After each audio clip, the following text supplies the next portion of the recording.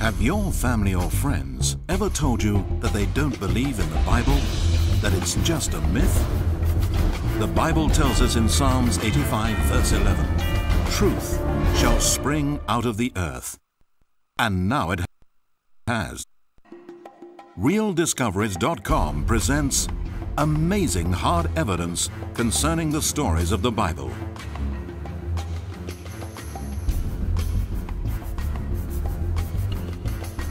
For generations, the Holy Land has kept its secrets hidden. Secrets which strongly support the Bible's account of history. The Real Discoveries team dig deep in search of the truth behind the people and places described in biblical stories and unearth some truly breathtaking findings. Real people, real places. RealDiscoveries.com. In Genesis 18 verse 20, the Bible tells of two cities named Sodom and Gomorrah. Then the Lord said, "The outcry against Sodom and Gomorrah is so great, and their sin so grievous, that I will go down and see if what they have done is as bad as the outcry that has reached me. If not, Sodom and Gomorrah, I will know." beside the Dead Sea, which became so evil that God rained down burning sulfur upon them. The two cities were completely annihilated. Simon and a group of skeptics traveled to the Dead Sea in Israel to search for the remains of Sodom and Gomorrah. What they found left them speechless. Shapes resembling ziggurats, sphinxes, and strange buildings lay amid a wasteland of ash and sulfur. Ziggurats, sphinxes,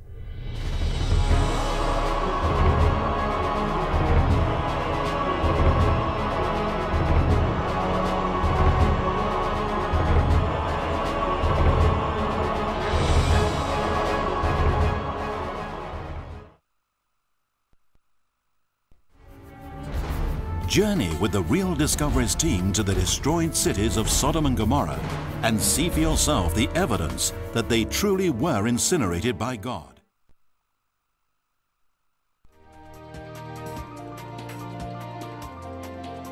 brimstone, bigger than any that Simon had found.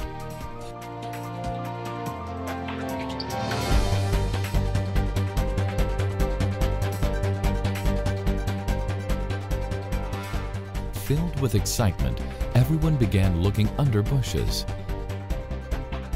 Suddenly, it was everywhere, like strawberry picking, bigger and bigger samples.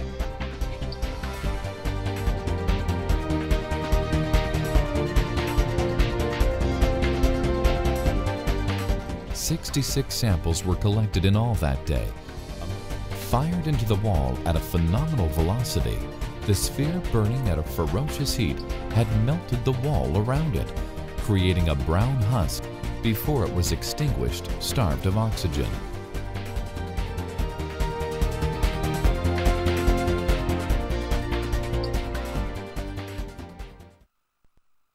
Join the team as they take these deadly sulfuric missiles to be tested in the laboratory and witness for yourself the jaw-dropping results. Back in the UK, Simon, Emma, and Einar began the long job of evaluating what they had found at the Intertech Sunbury Technology Center. An X-ray fluorescent technician was to supervise an analysis of the brimstone samples. In order to provide a sample good enough for the precision of the X-ray fluorescent spectrometer to read, Andy had to be very thorough in his preparation. In short, Simon's brimstone samples were to be analyzed. Then the same tests would be conducted on sulfur flowers that had been chemically refined by laboratory methods. What was happening was difficult to grasp. But if you're finding it actually sort of embedded in walls and things like that. To cut them out with the walls. Right. No.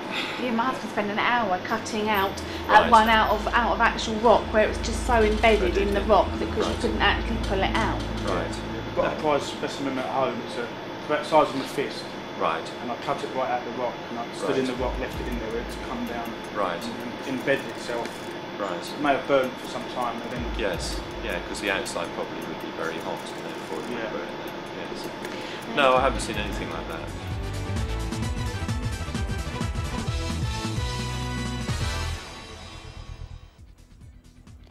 Hi, good evening. Welcome to another live program, Revelation TV. Tonight's program is all about the search for Sodom and Gomorrah.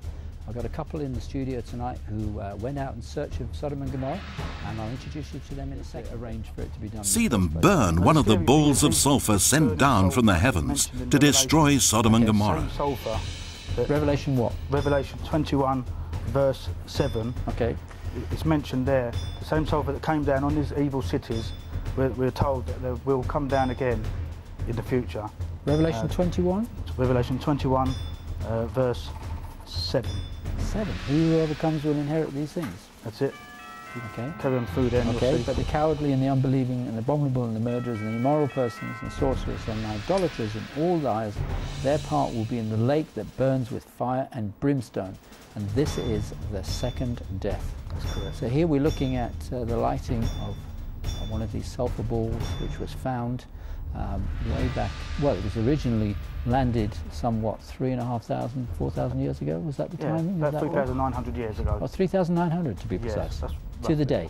That's correct. And here you can see. Now you couldn't do this with a stone, could you? You couldn't make it burn. So this is quite unique. Bob, how unique is this? We're hearing it obviously from Simon and Emma, but Well, the smell is pretty unique, I must is it? admit. That's not me. Go on. But unique in that you only find these balls, apparently, in these 5 areas where the 5 cities would have existed. Normal Oh, it's a sulfur. strong smell. It It smells really like is it is powerful. when you're in the Dead Sea. Yeah, You've got that smell, haven't you? Yeah. And these balls are only found in this area down by the Dead Sea. Usually sulfur is found in crystal form, but nowhere can you find it like this. So that makes it very unique. Oh, it is pretty Very powerful, great. very strong, isn't it? This is an This is the first time we've ever had anything like this. RealDiscoveries.com. Real people, real places. RealDiscoveries.com.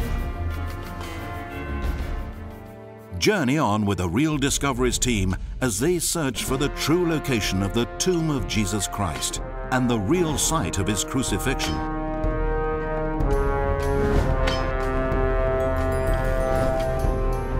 Our search for the tomb of Jesus. For centuries, some of the world's greatest explorers have sought the tomb of Jesus, only to stumble across as many questions as answers. Now a handful of believers seek the answers to those questions and the truth about possibly the most important archaeological puzzle in human history in an incredible new documentary feature by the Real Discoveries team. Led by 46-year-old former UK businessman Simon Brown, are a tenacious group of explorers on a mission to prove the stories of the Bible. Fresh on the heels of their acclaimed films, Our Search for Sodom and Gomorrah and Our Search for Real Discoveries, aired on Sky Television, Simon and his team set off in search of the final resting place of Jesus Christ. On their travels, the Real Discoveries team meets scholars and historians, scientists and archaeologists as they gradually piece together the mystery of the tomb of Jesus. Matching their real-world findings to details straight from the pages of the Bible, their new film, Our Search for the Tomb of Jesus, weaves an incredible tale that spans millennia, from Constantine the Great to the Knights Templar, to modern-day Jerusalem and the many secrets she still harbors. This new DVD includes brand new evidence never before seen on screen about the legendary tomb of Jesus Christ, including the Church of the Holy Sepulchre and the famous Garden Tomb. Official Shroud of Turin photographer and renowned authority on the burial of Jesus, Barry Schwartz, was so fascinated by the discoveries made by Simon and his team that he has indicated a desire to reopen his own investigations based on their findings. You're always skeptical, says Simon, but he's seen these things with his own eyes and he was amazed. He has a passionate desire to share their discoveries with people who may not fully realize the importance of the Bible and its message. Our Search for the Tomb of Jesus is available now online at RealDiscoveries.com. The Real Discoveries team reveal, for the first time ever, incredible new scientific evidence that sheds light on the truth of the resurrection. share their exhilaration as they visit two tombs, believed to be the very tombs where our Saviour Jesus Christ was laid and later rose. Jerusalem has two sites, each of which is considered by Bible scholars and archaeologists to be the true tomb of Jesus. But they can't both be the site. And why have the arguments about Jesus' tomb become so enmeshed with issues of doctrine? Could either of them truly be the tomb of Jesus? Find out as the Real Discoveries team explore the tomb of Jesus. Christians believe that Jesus was crucified at a place called Golgotha, outside the walls of Jerusalem on Good Friday.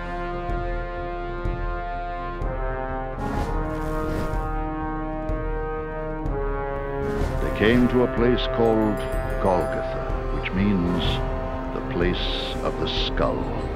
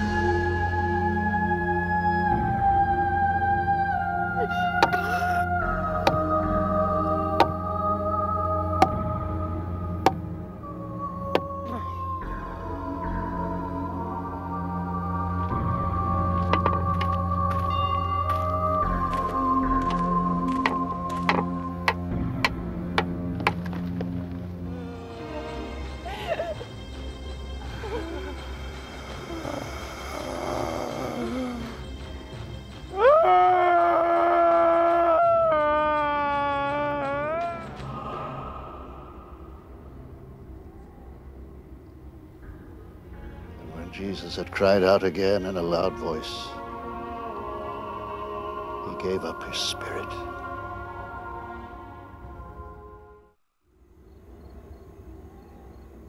As evening approached, there came a rich man from Arimathea named Joseph, who had himself become a disciple of Jesus. Going to Pilate, he asked for Jesus' body, and Pilate ordered that it be given to him.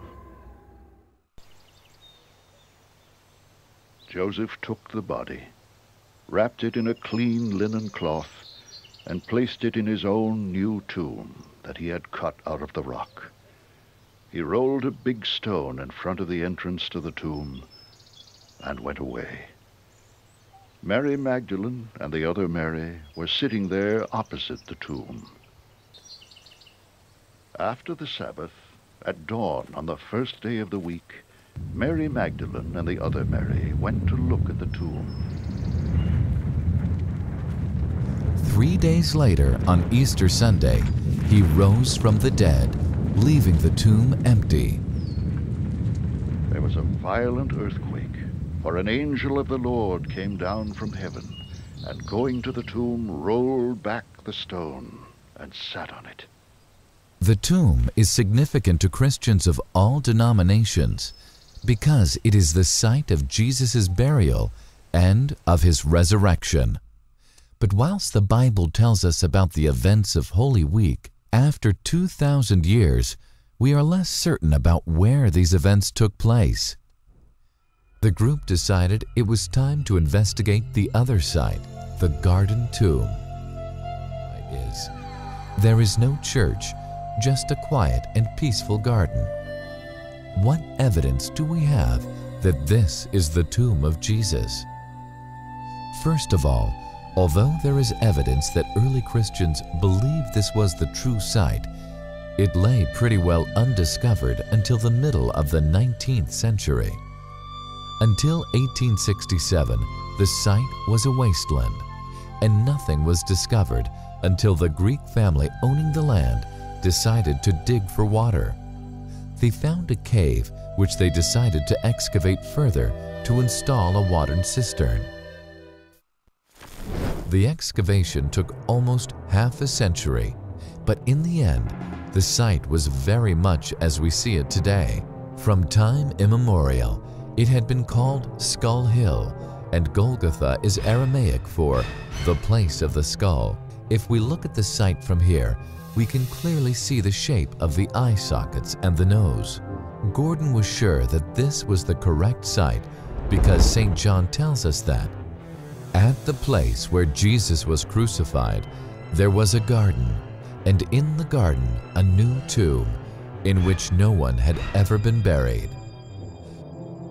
According to the Gospels, the tomb belonged to Joseph of Arimathea, a wealthy merchant who had the tomb made for himself and his family. The garden tomb is a short walk from the old city walls, near the Damascus Gate, and just around the corner is the tomb itself. City wall down there, that's Mount Moriah, the north end up there, and that's the skull over there. As you can see, the door into the tomb is quite small, but the tomb itself roomy, about 14.5 feet by 10 and 7.5 feet high, which is quite high considering that few men stood more than 6 feet tall. The entrance would be made intentionally small to deter grave robbers. To the front, we see the weeping chamber. The mourners would be women. And on the right, here, a low wall hewn from the rock divides the room. Below, a pillow has been cut out of the rock, and beyond, an unfinished tomb, perhaps intended for Joseph of Arimathea's wife. There is a small window in the outer wall. If you look up here, you can see what appears to be a window in the tomb. We're not actually certain what it was for. It could have been for ventilation purposes. On the other hand, some Jewish tombs of that period had a thing called a nephesh, a Hebrew word that means soul hole. And the Jews believed that after the body had been in the tomb for 3 days, the spirit departed through that window. Now it's interesting because if you remember when Jesus raised Lazarus from the grave, he waited for 4 days before doing it. Do you remember? Now he waited probably for 4 days because had he done it earlier, people would have said the spirit was still in the body and he wasn't truly dead. So we believe that's why he waited. So it's interesting, isn't it? Now the other interesting feature of this window is it allows light to fall on that grave there where we believe the body of Jesus would have rested.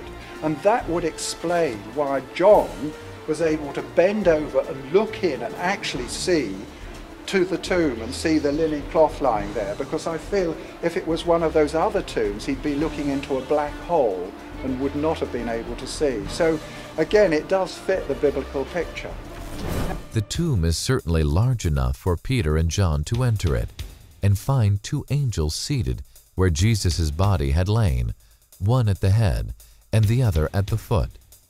Only the finished localus, the grave area, looks to have been used, and there is no sign that any other body was ever here. Covering the tomb that you can see in front of you, except that this right-hand side had collapsed, we think, due to earthquake damage, and at that time they strengthened it with these stone blocks. Now when you go into the tomb, don't think it's a natural cave that's been adapted as a tomb. It's not. It's been cut out of the rock just as described in the Bible, and it's a large and impressive tomb, speaking of it being the tomb of a rich man like Joseph of Arimathea. A poor person couldn't afford a tomb of this kind. Now when it was in use as a tomb, the entrance was much lower than you see it at the moment. We think it was only about 1 meter high, so you'd have to bend down to look into it or to go into it. And as you probably know, it was sealed by a large rolling stone, wasn't it? Now we've never found that original stone, but it would have looked a little like that one behind you. Can you see that one there? That one's dated back to that period, so it gives you some idea of what it looked like. Here are the chisel marks to show where the rock was hollowed out.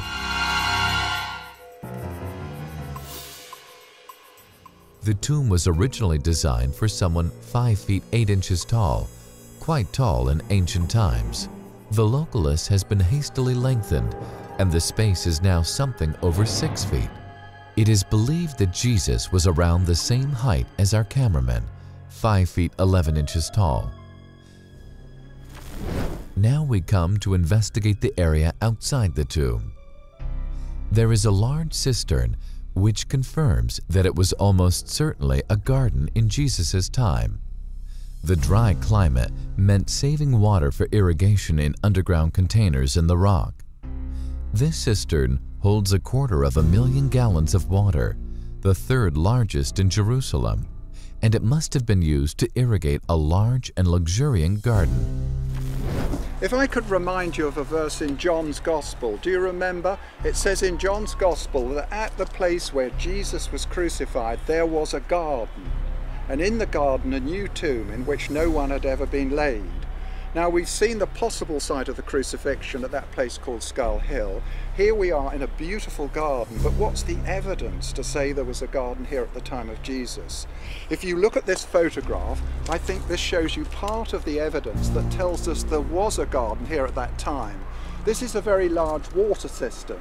As you know, they dug them all over Israel in the past, didn't they, to store the rainwater in the winter so they had plenty of water for the dry season. This one, the head of it, is just over there and it goes deep underground. It's the third largest water cistern in Jerusalem and it takes about 1 million litres of water, and it's been dated back to pre-Christian times, so it's over 2,000 years old. So it was certainly here at the time of Jesus. Now the discovery of this cistern and also an ancient wine press that's been found here tell us this was a garden at that time, not the sort of garden that you're looking at now, but we believe it was a cultivated area, and we think it was probably a vineyard for growing grapes with lots of water in this to water those grapes. Now because it's so extensive, it also suggests that it's a garden of a rich man like Joseph of Arimathea. We know he was wealthy, don't we? The Bible tells us. And if you remember, he and Nicodemus, they'd both become secret followers of Jesus, hadn't they? But in the end, they had the courage to come out in the open, and they went to Pilate, the Roman governor, asked for his body, and the Bible says they buried him in Joseph's own new tomb. So all the three things described in John's Gospel are found here on this site. So you can see how well it does fit the biblical account. Just such a garden as would belong to a wealthy merchant like Joseph of Arimathea. Yards away, we have a wine press, which must have been used for the garden's fruit. It was there before Jesus' burial and is one of the largest ever found in Israel. The cistern and the wine press are circumstantial evidence, but the most telling piece of evidence is just outside the tomb. St. Matthew tells us that after Jesus' body was prepared for burial and the disciples had sent their farewells, the tomb was closed by rolling a huge circular stone across the entrance and sealing it in place. The heavy stone and seal were fitted on the orders of Pontius Pilate, the Roman governor. Here's the entrance, and outside it, the great stone with its guide track for rolling it into place. Once the stone was rolled along the guide track, completely covering the entrance, it stopped. We can see the ledge that stopped it to the right. To the left hand of the entrance, there is evidence that a metal spike was driven into the rock at a height of 71 inches. Whilst later critics doubt its authenticity, there is plenty of evidence that early Christians believed this the right place.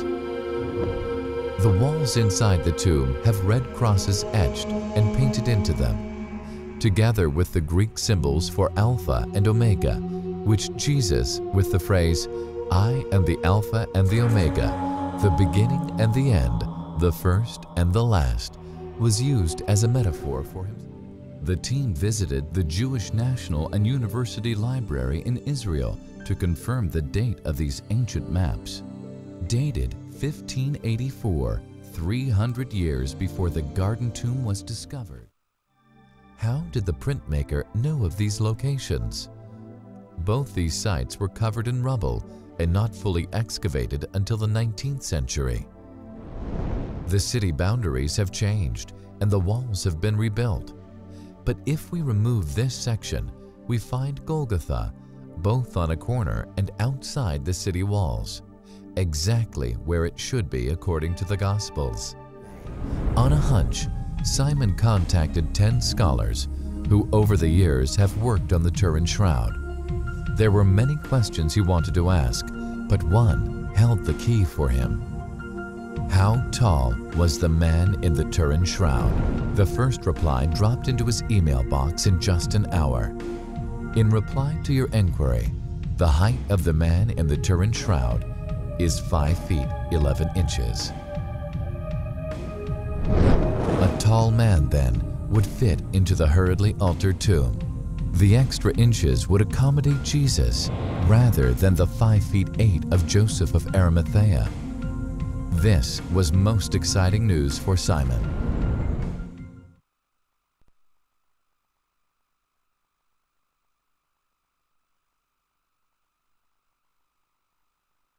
Authorities. Then Jesus came, stood among them. Peace be with you. After saying this, he showed them his hands and his side.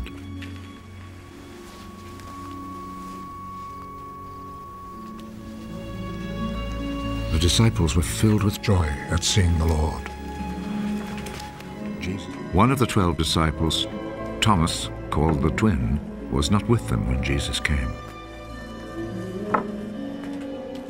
So the other disciples told him, "We have seen the Lord." Unless I see the scars of the nails in his hands, and put my finger on those scars, and my hand in his side, I will not believe.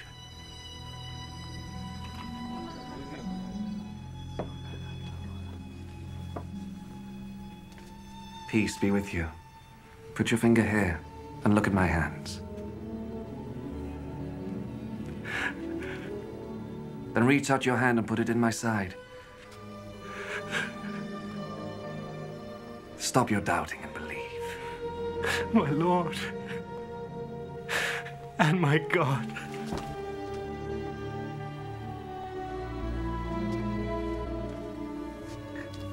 Do you believe because you see me? How happy are those who believe without seeing me?